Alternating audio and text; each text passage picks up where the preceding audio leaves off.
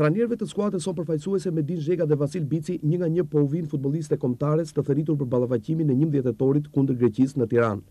I pari ka mbërritur nga Turqia Alban Bushi, i cili po stërvitet këto ditë me Tiranën për të ruajtur formën e tij të mirë sportive. E pas tij kanë mbërritur Bogdani Etare, i pari nga Italia ku aktivizohet me regjinën dhe i dyti nga Gjermania ku siç dihet luan me Kaiserslautern.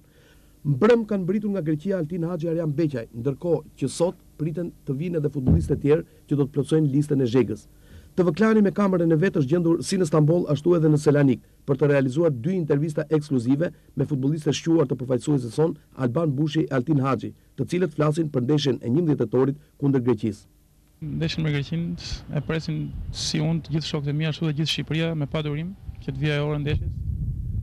Por duhet të them që nëse ekipi fiton, nuk dua t'i premtoj më tifozët që do fitojmë sepse vitin që kaloi premtuam shumë që do fitojmë dhe ata domethënë na erdhi keq kur i pam që ishin 5 orë 6 orë përpara ndeshjes, gati 25000 vet kishin mbushur stadiumin dhe ne dolëm me gjithë barazim.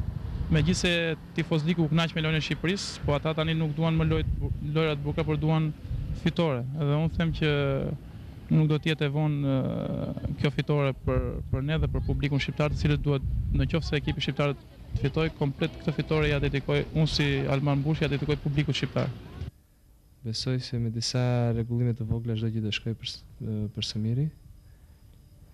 I uroj që ky rikthim të bëhet që në ndeshjen e dytë që kemi me grekët në Shqipëri, që besoj të jetë diçka vendimtare për ekipin tonë, të përfaqësueses, dhe kam shpresë se çdo gjë do të shkojë për së miri.